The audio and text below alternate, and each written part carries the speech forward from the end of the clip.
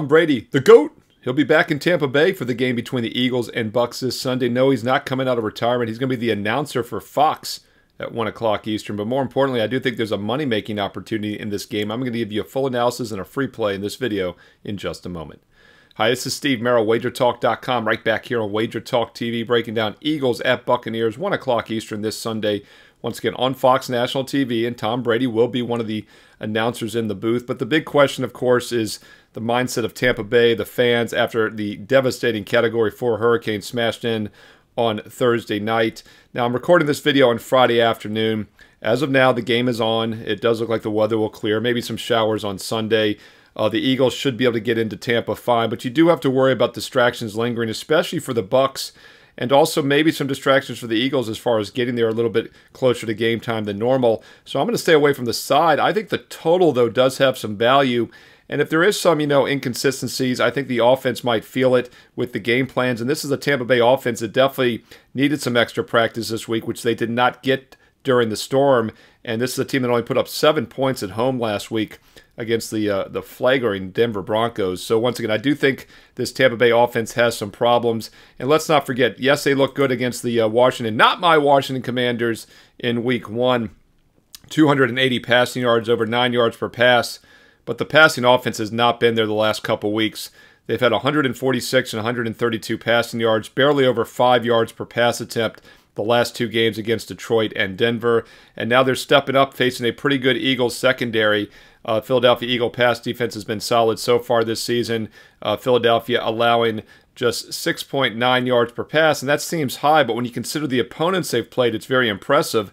Their 3 opponents have averaged 8 yards per pass in the season. Eagles have held them to just 6.9, and that includes Green Bay, Atlanta, and New Orleans. Yes, Jordan Love, Kirk Cousins, and Derek Carr, 3 quarterbacks that are better than what they'll face this week. So I do think the Eagles can limit the Tampa Bay passing attack.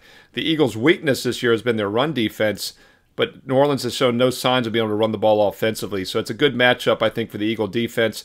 Also might be a decent matchup, though, for the Tampa defense for similar reasons when you look at the matchups here. Philadelphia is more of a run-based team, obviously, 5 yards per rush this season. They've thrown the ball okay, about 7 yards per pass, but 70% completions. A lot of those are short passes, and I do think Tampa Bay can limit that. Bucs are giving up just 6 yards per pass attempt this season.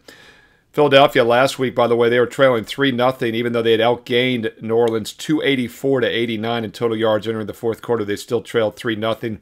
This Eagles team just hasn't been the same since the middle of last season. Keep in mind, Philadelphia started last year 10-1 straight up. After losing the Super Bowl, they came right back 10-1 straight up, and then went 1-6 down the stretch. They're now just 3-7 straight up their last 10 games since that 10-1 start last season. So let's look at the total here. Once again, Tampa and Philly under. Current line at WagerTalk.com live odds screen is around 43. 42.5 is also showing. Once again, shop around 42.5, 43. I like Tampa and Philly under the total on Sunday afternoon at 1 o'clock Eastern on Fox. Hey, comment below. Let me know your thoughts on this game. What else you're seeing as we go into this weekend with the travel for the Eagles, also any lingering effects of the hurricane down there and how that might affect this game. Also, what other NFL plays are you looking at for Sunday? And include some player props. Always love the player props with analysis. When you have time, drop them in the comments. I do read all the comments, and I'll reply back here on Wager Talk TV. Thumbs up, like is always appreciated for these free play videos. And don't forget also, when you subscribe, click that bell for an instant alert so you get these free play videos when they're ready throughout the week, football and baseball. And also, don't forget my NFL Fade the Public video, Week 4 edition, is available here on the channel this weekend. So click subscribe and click that bell for instant alerts. Just red hot run as we ended our, if I'm recording this on Friday, on a 31-12 baseball run. And that includes 3 extra inning losses over the past week. And we're still 31-12 in baseball. That's how good the season's been.